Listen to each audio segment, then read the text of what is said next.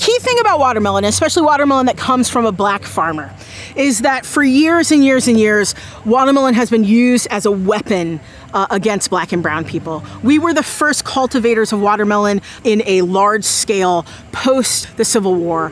And once we were liberated, once we liberated ourselves, we were the biggest growers of watermelon in the South and all over America. Then white farmers decided that watermelon farming was their domain. And so they would burn black farmers out of their farms.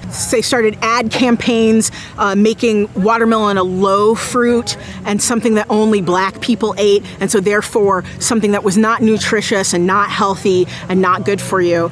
And it caused a lot of black farmers to lose a lot of money, to lose their farms, and then really demonize watermelon. There are so many images in our history of black people eating watermelons, but it's looked at as a bad thing, and it was meant to be a bad thing. And then the minute the price of watermelon fell drastically and all black farmers were kind of burned out of that farming, white farmers took it over, and then it became the symbol of America and the symbol of 4th of July. Not even the true liberation date for our people, because that would be Juneteenth. And so it's so crucial that watermelon be back in the hands of black farmers and that we use it again as a symbol of our liberation, because it was a symbol of our liberation post the Civil War. And so we need to take it back and reclaim it and use the watermelon again as a symbol of our pride as opposed to the ignorance of our past.